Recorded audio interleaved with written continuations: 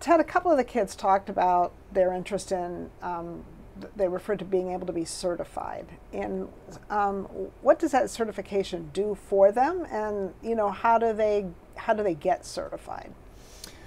Well, it's kind of a new initiative for visual arts programs in high school, in our photography and our digital art classes, to try and get the teachers to, first they have to certify in order to get the students to certify. And when a student earns a professional certification like that, it's really an adult certification. And when you, let's say you do go to college and you want to pursue a creative career, and you're applying for an internship in that career, which some of our students were talking about already, being involved with internships, and you have that certification, I think it gives you that extra edge.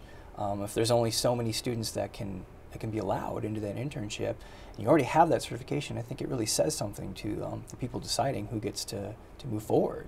And so what do you do to get the certification? So in our classes, it's modeled in the same way that our CTE classes are in the sense. CTE? Well, that stands for Career Technical Education. And we don't do everything the same way because we're focused more on creativity, obviously. But we sort of roll in the whole idea of learning the tools and the things that you need to know to pass that certification exam into the lessons that we're teaching, which is all project-based learning. And we also use some of the same tools as the CTE department. So we have a tool called GMETRIX, and that is a series of practice tests that the students can take on the computers in our labs.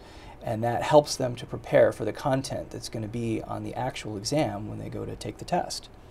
So the certification, to get it, you actually take a test, and it's the same test that an adult would take. Correct. So the teachers take it to get certified, and then the kids take it. Exactly. So it really is preparing them for real-world situations. Exactly.